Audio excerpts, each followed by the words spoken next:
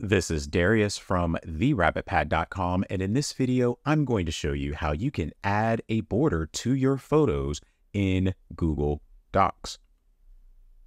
Here I have a blank document, and I'm going to add a photo to it.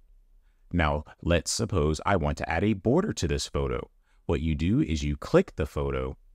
When you do that, the menu up here will change, and the options surrounding the changing or adding of a border are here. Here you can change the color of the border. Here you can change the thickness of the border. And here you can change the style of the border. So let's start by adding a border. You click this icon in the middle and select how big you want it to be. So if you want a 4-point border, it will look like this. If you want a 24-point border, it will look like this.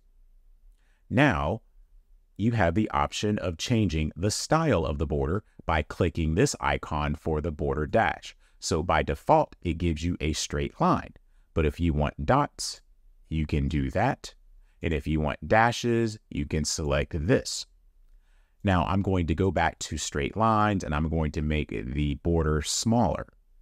If I want to change the color of the border, you click this pencil icon to change the border color. From here, you can select whatever color you want, or you can add a custom color by clicking the plus sign and selecting your specific color, or by clicking the eyedropper tool and matching the border to an area of the screen. So this video shows you how to add borders to your photos in Google Docs. If you found this video helpful, please click that like button and subscribe to this channel to view more helpful videos in the future.